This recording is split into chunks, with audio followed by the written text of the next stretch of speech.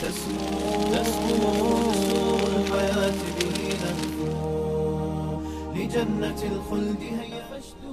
We were created and brought upon this earth to worship Allah. Worshiping Allah means from the first moment of your life to the last breath in your life, you submit totally and fully to Allah. فَلَا وَرَبِّكَ لَا يُؤْمِنُونَ. By Allah, you will not be true believers until Allah and His Messenger become your true leaders and idols.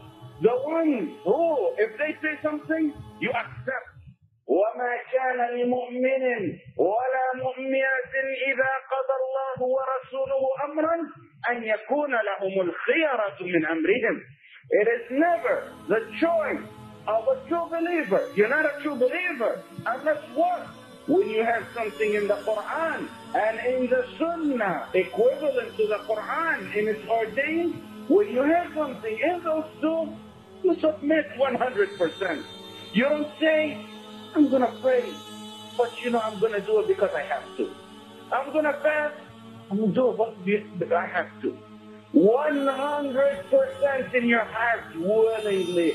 Even if it's the cause of any harm to you or your family, you put Allah and His Messenger before everyone else. Otherwise, you're not a true believer. When Allah says pray, سمعنا وأطعنا, we listen and we adhere. That's it. Because if you don't pray, you're not a Muslim. The Prophet ﷺ says, the difference between us and them is prayer. Whomever leaves prayer is us, kafir. Kafir. How many of this ummah pray? How many of this worldwide ummah pray? Small percentage. Small percentage of this ummah, I would say, with extremes, maybe less than 5%. That's extreme. 5% of this ummah pray. If you don't pray, you're not considered in the statistics of Islam under Muslim rule. بين الرجل وبين الكفر ترك الصلاة. Between you and the major kufr. Listen to how it's worded in the hadith. Don't listen to those who say there's a kufr and another kind of kufr. Yeah, there is. But in this, no. بين الرجل وبين الكفر. الكفر. The major kufr. The kufr that takes you out of Islam. Between a man and kufr is what? O Prophet of Allah. Leave him pray. How many of us pray? How many of us pray on time? How many of us know the value of this prayer?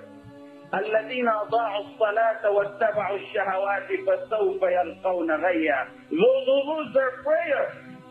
Those who lose. Listen to all the verses. الذين أضاعوا الصلاة. Those who disregard their prayer. Don't leave it. It doesn't say those who leave their prayer. Disregard their prayer. فسوف يلقون غيا. What is غيا? Do you know what غيا is? Listen to the other verse before I say what غيا is. ما سلككم في سقر. They're converted to the people in hell are asked, why are you in Saqar? Why? What brought you Saqar? The first thing, لَمْ نَكُ مِنَ الْمُصَلِّينَ. We didn't pray. What is Ghaya? What is Saqar? And in the third verse, what is وَيْلٌ لِلْمُصَلِّينَ? Woe to those who pray. The ones who are mindless in their prayer. الَّذِينَ هُمْ عَنْ صَلَاتِهِمْ سَاهُونَ. Ghaya. We got Ghaya. We got Saqar and we got Way. What are they? These are valleys in hell. You know who these are for? These are not for someone who doesn't pray. You don't pray, that's hell, 100%. But we're talking about someone who plays around with his prayer. Skips the prayer, delays prayers, doesn't pray them on time, combines them all when he gets home. What is Saqar? What is Ghaya? What is Way? These are all the worst valleys in hell. Ibn Abbas, when he was asked about these verses, the best interpreter of the Quran after the Prophet Muhammad ﷺ, what are these verses? Are they about the one who leaves his prayer?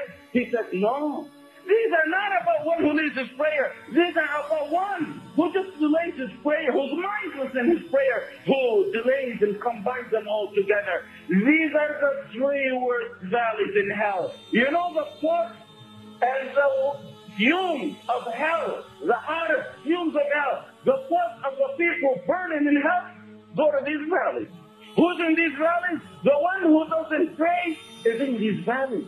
These worst valleys, the Prophet ﷺ said these valleys are so hot, so dirty, so smelly, that they, the main part of heaven, ask Allah to be secluded from these. Who's in these?